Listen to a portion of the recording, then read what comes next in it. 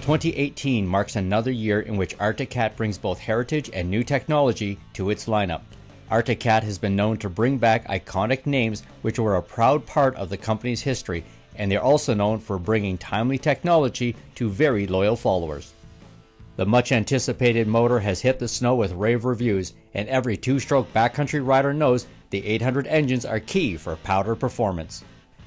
This change will provide better all-round performance and smooth shifting and reduced weight, but here is a key ingredient in the 2018 recipe. The new Rapid Response 2 drive clutch features a roller bearing on the shaft, and that will allow auto-adjusting on the belt tension to deliver consistent performance without the need for manual settings. The changes in this design will improve engagement and also reduce belt wear, something every snowmobiler is looking for in their ride.